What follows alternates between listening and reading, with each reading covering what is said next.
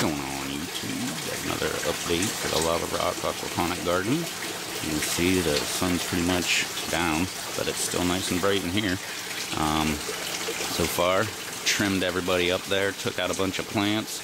You can see over there in that far bed, lots of stuff missing. Got an entire bucket full from the two gardens.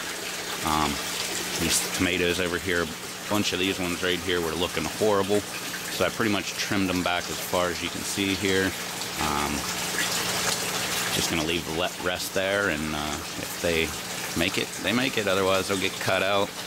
This one I was just gonna completely cut out, but it's not looking so hot. But we'll go ahead and you can see right there, it's not looking so hot. But you can go ahead and let this one grow too. This one got a bunch of spots and stuff all over it. Hornworms are tearing me up, man. I must have given the chickens probably 20 of them now so far. You can see we still got a little bit of poop right there left over. I was using that and the half-eaten leaves as my clues to find out where all the hornworms were. And I got, I hope, all of them, but I bet you there's some I missed. This basil over here is looking really horrible. I had to take out both of his friends over there, the purple basil and the regular, and the other regular. And this one's not looking so good, but I'm just going to give it a little bit more time, see what it does, just like all these stupid little peppers that I should have pulled probably months ago. But let them go and see what they do.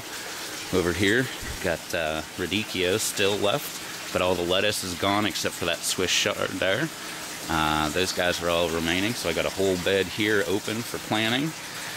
Over here, in the fish tank, I don't have any fish right now because my last catfish just died today. And I got a picture of him right here. There's my last catfish. Big old sucker though. I still have 2 catfish in the garage that I can put in here, but I'm going to hold out on that. I'm probably going to take this water down to the pet store and see what they say about the water, what kind of quality it's got. Because with all the testing that I have, the only thing that I can tell is that the pH is low, but that's supposed to be standard in a hot aquaponic garden. Find out if there's anything else I need to take care of with the water before I go adding fish in there. Over here we got our peppers looking horrible. I cut this one way back to just these 2 little leaves that are looking pretty. See where that one ends up. These suckers here, all kind of stunted, not surprising. Expected that. I mean, we're already into November, so I still can't believe these guys are going.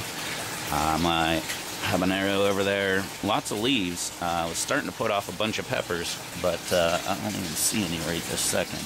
But sure, we'll have something soon. And right back over here to these tomatoes, and this whole big wall of tomatoes here. And that's all I got growing on this week. Till next time. Later.